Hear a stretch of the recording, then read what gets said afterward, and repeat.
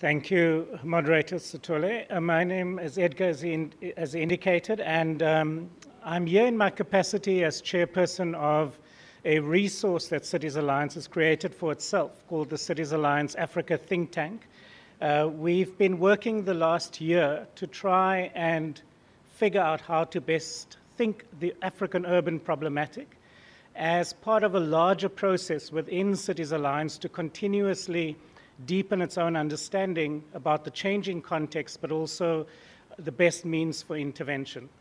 So the purpose of the presentation today is really to share with you some initial thoughts of ours in what we call a narrative exploration of African urbanization, or how do we turn towards the prospect of fostering sustainable urbanization in Africa. The report is extensive. It will take considerable time to go through the detail of it. So what I will present this afternoon is a truncated version of that to at least give you a sense of what the core arguments are as part of our own internal processes of sharing these debates, opening it up, advancing it, and going through a process of refinement over the next few months. The purpose of the think tank is really, it's a wonderful privilege to be in this position where an institution as important and as inclusive as Cities Alliance explicitly wants to be provoked. It wants to be engaged with critical thinking, with criticism, as a mechanism to ensure that its own programming that happens across the world, but particularly in Africa, is as sharp as possible. The think tank comprises of a wide range of expertise, and I'm not going to introduce the think tank members. There's a folder within your pack that says a little bit more about who's involved. Now, the starting point for the narrative is a recognition that as Africans, we have often tended to look in the rearview mirror, that we've not been engaged enough with the future. Of course, in the last few years, there's been a remarkable shift in discourse, disposition, and attitude, led by the African Union in partnership with a whole range of Pan-African institutions. We've been asked as Africans to reflect on the next century through the document called Agenda 2063. And what is very significant about this process is that for the first time, African leaders are taking urbanization seriously. And as this one quote indicates, it is central to the vision of where Africa will be in the next 40 years. Now, for me, what this represents is an important cultural shift, that instead of thinking of ourselves as, if you will, the vulnerable members of the global community, the marginal part of the global economy, the left behind region of the world, we can now face the world and the future with a profound sense of confidence.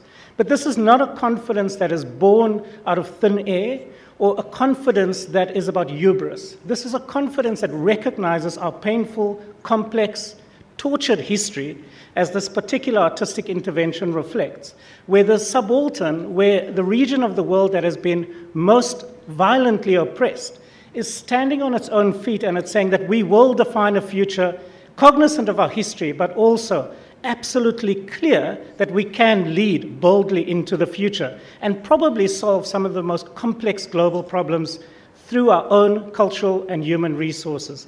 And it is this spirit that underpins the thinking of the work that we are doing. Now, central to this, of course, is the fact that across the continent, we've got a fascinating and a very distinctive demographic structure. What the figure on the left reflects is the reality that Africa will have the fastest growing labor force of all world regions over the next 50 years. And in fact, if you consider that at the moment, 50% of Africa's population is younger than 19 years of age, we've got an incredibly potential rich future ahead of us. The key challenge is how do we harness that future? The graph on the right-hand side reflects the low base of which African mobile internet connectivity is operating from. But at the same time, as you can see, it is anticipated that in just the next decade, We will go up to 75% of Africa's population accessing the internet through mobile internet, and this is based on Economist data from last year. Now, these factors, in combination with what we've seen recently with world leaders like Zuckerberg embracing this particular distinctive intersection of technologically aware, youthful people that has got an entrepreneurial energy and, if you will, determination, tells us that there's something very important taking place that we need to pay attention to, and I would argue that should be at the core of the sense of confidence about the future that we are trying to instill. And of course, this can only take root and manifest to its full potential within our urban areas.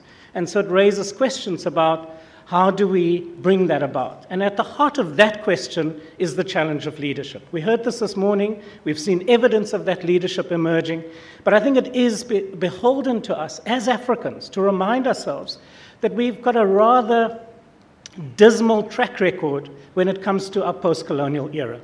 In the immediate decolonial struggles and in the immediate post-colonial aftermath, we had an exemplary cadre of leadership.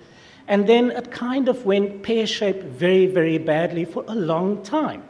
And so we have to revisit the question of the kind of cultural confidence that we require and what kind of leadership can deliver that. And in our view, this is a leadership that is rooted in competence, but very, very importantly, understands that leadership has to be distributed in society. You have to find leadership within all domains, whether it is civil society, religious institutions, or other business sectors, and so forth. But I guess for the context of this forum and debates we are engaged with over the next few days, the question really is, how do we build a confidence at the level of the nation state, at the level of multi-level governance, to say that we are indeed committed to this, and the evidence of that is what was invoked this morning as a commitment to open data and transparency. Now, sorry, I'm just going to get my technology to work. In light of this approach, what the think tank is trying to do is to say that the challenges are so vast. What are the most strategic opportunities to intervene, but intervene in a way that will deal with the systemic drivers of the dysfunctional urbanization that we see in evidence in most parts of the world? So, of course, the Agenda 2063 gives us an incredibly powerful discursive opportunity to foster a new set of debates and discussions. And what is interesting is that if you look at what has happened over the last year and a half through various global convenings, and as we pivot towards Habitat 3 that will take place next month in Quito, that there's an incredible sense of continuity between our vision for the future and what the global discussion is about the fundamental elements of sustainable development. And it is this confluence that we want to activate in programmatic terms. Now, one of our important institutions, and they'll respond to this talk in a second, is of course the UN Economic Commission for Africa. And they've been incredibly busy over the last period to try and get to the core of realizing Agenda 2063, and all of that turns on this idea of what they call structural transformation. Now, what does this refer to? There's some technical jargon, which I'll try and avoid, but essentially what it reflects is that we've got an anomalous economic growth trajectory in Africa. So we are still predominantly dependent on primary commodities, both within agriculture and in minerals. And what has typically historically been the case is that you then build out an industrial base off those primary sectors, and that is the mechanism through which you then employ a large and growing working class that is able to achieve upward mobility through education and health investments. Now, this industrialization has not taken place in the post-colonial era. And to be frank, most economists are a little bit stumped about this. We've got some ideas about why it's happened, but we don't really understand the fundamental drivers of it. Be that as it may, it has been recognized, given that the labor force will treble in the next 40 years, that unless we are able to crack the structural problem in the form of African economies, we are doomed. And so a lot of work is going into how to rethink the fundamentals of economic policy, whether it's industrial policy, trade policy, macroeconomic policy, and so forth, but also to do that in a context where we're recognizing the global economy has got to reorient itself onto a sustainability pathway. And this is all furtive work that is giving us an incredibly valuable opportunity to not just think about the structural transition, but to think about the spatiality of it. In other words, what is the territorial underpinning of achieving this structural transformation? And it is this debate that we believe needs to be explored and unpacked and refined within national and local contexts. Now, at the heart of it is this incredibly depressing statistic, that if you look at the post-colonial era, you will see that even before we managed to crawl, manufacturing has been on a decline. How remarkable is that? If you think of the growth of African populations, growth in the economy, that we have from day one in the post-colonial era been singularly incapable of generating a manufacturing backbone. Now, if you then turn to another report and another body of work that we are drawing on, which is the Africa Economic Outlook 2016 that was published by the OECD, the African Development Bank, and UNDP, they developed this year for us a really useful way of understanding the unique conditions in different parts of the continent. Now, we know that for sustainable development, you need growth. You need women to be educated, as we heard this morning. And what happens when women get educated is that fertility rates drop. And that's the key, because as soon as fertility rates drop, women can enter the labor force and you get a much higher level of productivity in the economy. Now, what you will see with this table is that there are only 5 African countries that manifest an economic structure that is defined as diverse. In other words, it is not just dependent on primary commodities, but it has a little bit of everything, and that gives it a certain resilience or robustness. Almost all of the other African countries are struggling with this. The exception would be, if you will, the natural resource-based ones, which can achieve high growth rates because of oil or gas. But of course, it still has an incredibly lopsided economy, but they can then reflect reasonably high gross national income data per capita. Now, all I want you to take away from this is that we are not getting the fertility rates to come down. And that's a serious, serious developmental impediment, because it means that even before we've started, demand for basic services and other human development inputs is growing exponentially, but we don't have the economic base to respond to that. And our most important resource, our human capital, is underutilized because of the fertility burden. So in light of this context, we think that there are 2 things that is really has to focus the minds. The one is obviously education, and the second is to think in very precise terms about the infrastructure investment agenda. And I'll spend the rest of my talk just reflecting on what are ways into that particular area so that we can, in fact, realize the trajectory to sustainability that Africa demands. Now, to give us some sense of where we are at, I'm going to go very quickly through what we know about the state of differential urbanization. Now, for this audience, you will all be familiar with this, so I'm literally going to run through the slides so that I can get into the core propositions that the think tank is putting forward. This is just the numbers. The key takeaway from this is that it's not just an urban question. Because of our robust demographic profile, both rural and urban populations are growing, so let's keep that feature in mind, and particularly the interfaces between rural and urban areas. The most important statistic, the vast majority of our labor force are trapped in what the ILO calls vulnerable employment. In other words, this is employment where you are subject to the vagaries of opportunity, and you have very low wages, and it's irregular, so you can't plan. You can't manage your household. And 63% of the labor force falls into this category. Another way of talking about it, and there'll be a panel after tea break on this, is that the vast majority of people are trapped in informal jobs. Now, unfortunately, and this is the connect to the global debates, this is not unique to sub-Saharan Africa.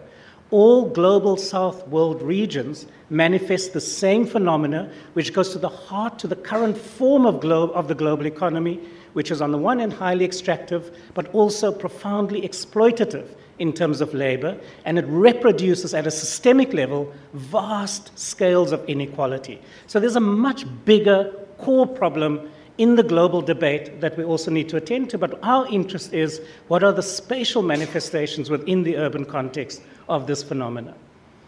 This is what I've mentioned before, the growth in the demographic profile, which means we're going to go from 400 million to 1.2 billion people in the labor force.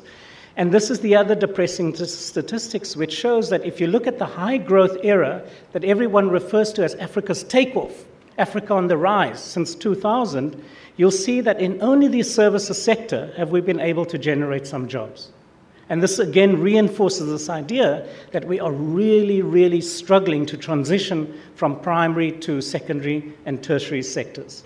And then predictably, of course, most Africans, like other world regions, the vast majority of people in cities do live in slum conditions because they've got informal jobs, they can't afford the reproductive cost of living in a formal house. So in summary, the story of Africa's urbanization in different world regions at different stages of development is one of informality in the economy, in how people live, and in terms of then the aggregate weight that Africa has in the global context. So as you can see, even though we are 20% now almost of the global population, and we will go up to 40% by the end of the century, we only represent 2.5% to 3% of the global economy. It's ridiculous.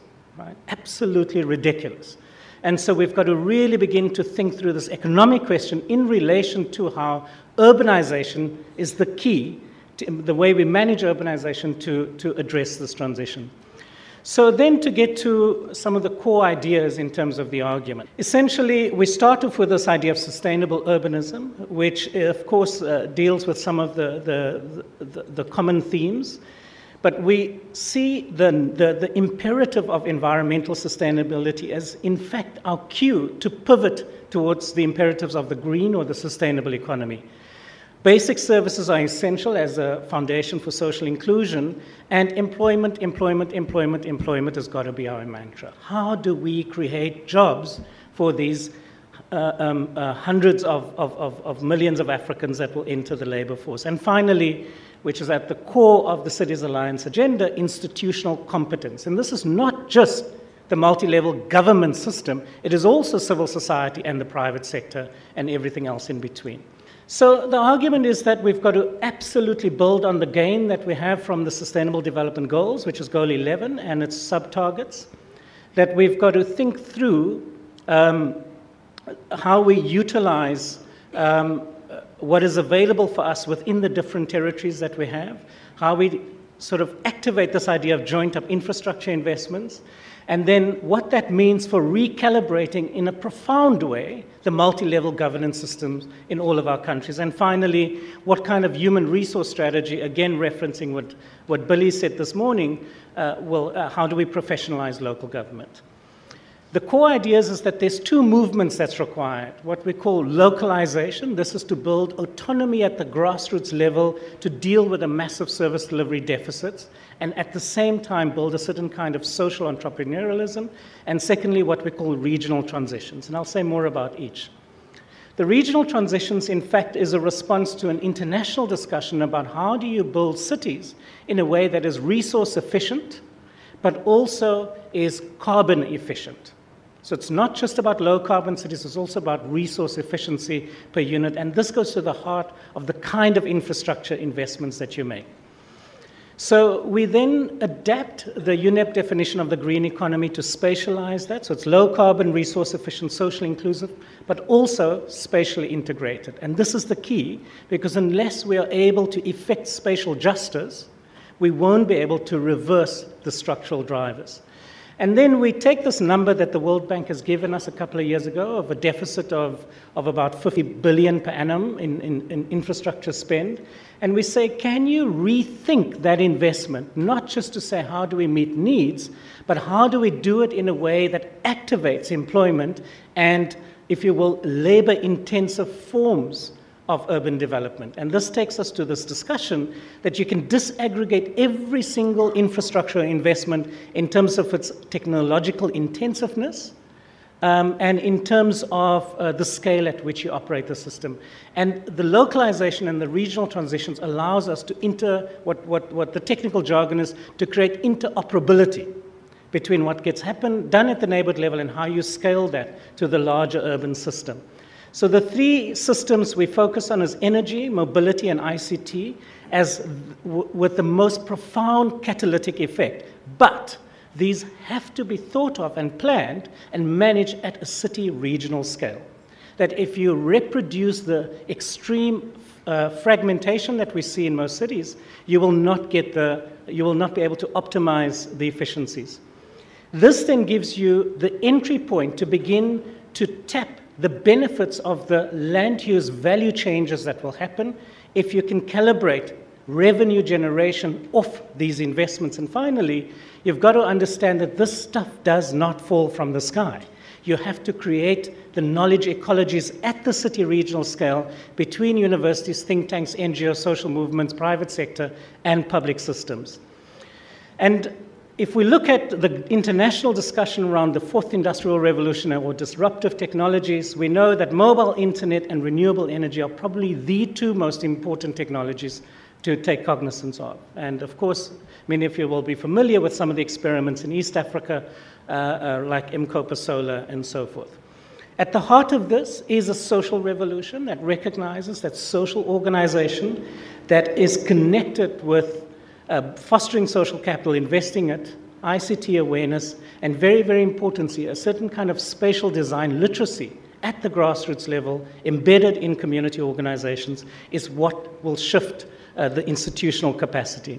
On transport, we make a strong case for TOD and to really take seriously the idea of the inverted mobility paradigm, so that we take what the majority of urban dwellers walk and we take their needs as the most important demand in the city that has to be resolved.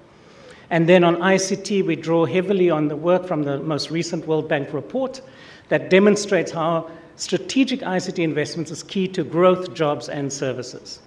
And then I've already made the point about land use regulation and the importance of that and regional innovation systems. So I'll just make one point about this and then I'll conclude. The core idea here is that if we look at the scale of the deficits on basic services, that the only resource we really have at the end of the day is, for the translators. So I'm trapped at the moment between my time card here and the translators need me to slow down. So 5 more. Okay. Thanks. So the central idea here is that we can rethink the service delivery problematic as, in fact, an opportunity to build a new generation of grassroots organizations that take on the form of social enterprises. And if we then think this through, it becomes clear that these institutional forms, let's say it's a kind of civil society organizations 2.0, that this then creates a mechanism for co-producing service delivery with local authorities in a system where more and more power and resources gets devolved down. Now, why is this important? The simple reason is that most local authorities in Africa simply doesn't have the tax base to ensure that you provide universal services. So you have to draw down other forms of investment and capital that's embedded in communities, but you use that cleverly to give these unemployable young people the opportunity to figure out how do you grow and build social enterprises. And that practice, that embodied practice of creating this new form of service delivery is in fact the key to creating the economic architecture for the kind of economy that will make sense in Africa. If I had more time, I could illustrate this through various examples, but essentially we say that, what makes for a viable, vibrant, livable community is not rocket science. We all are human. We know that we want safety and well-being, we want decent jobs, we want our kids to go to good schools, and we want to be able to be with our loved ones and our cultural attachments in viable, safe, green, healthy public spaces. Not rocket science, right? So why don't we get the people who will directly experience this to drive the planning and the maintenance of these processes. Why not? That's our biggest resource. That's our only asset we have in a context of scarce financial resources. And that is what will set off the most important trigger, which is as people grow pride in where they live, in their neighborhoods, they will invest. The evidence is very clear from other world regions around that.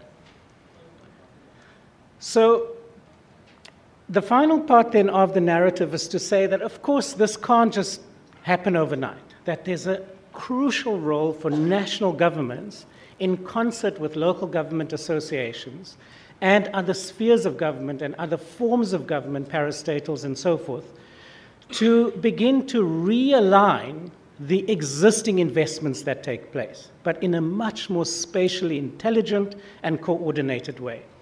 So we think that tweaking some of the national planning system instruments will give us that benefit. So at the apex, all governments have to produce national sustainable development strategies. This is a requirement by the UN. It has different names in different countries, but this stems from the Rio Summit and the follow-ups in Johannesburg in 2012. But very seldom do these national perspectives that now has to align itself with Agenda 2063 have a spatial underpinning, have an understanding of how different kinds of territorial manifestations can play a part to achieve the national goals. And so we call for that kind of analysis, which in turn has got to inform and be informed by both national and rural policies. And then we get to the crux of the matter, integrated infrastructure planning programs. This is the key, because if you don't do your energy systems, your mobility systems, and your ICT systems, amongst others, in an integrated, synergistic fashion, you're going to lose out on the fantastic multiplier dynamics that's available if we get this right. And of course, underpinning all of this, it is absolutely necessary to look at next generation data management and data gathering instruments, which we will hear about more in the next few days. And then finally, we have to build the back end of this in terms of the human capacity. So as a start, let's recognize the important achievement of the African Union through the African Charter for the Values of Decentralization. But then let's also see how do we take seriously building the capacity of our people and their organizations and associations. And finally, can we create extraordinary mechanisms to generate the leadership that is required to both embody and to drive this vision, and that is willing to experiment and to innovate. Thank you.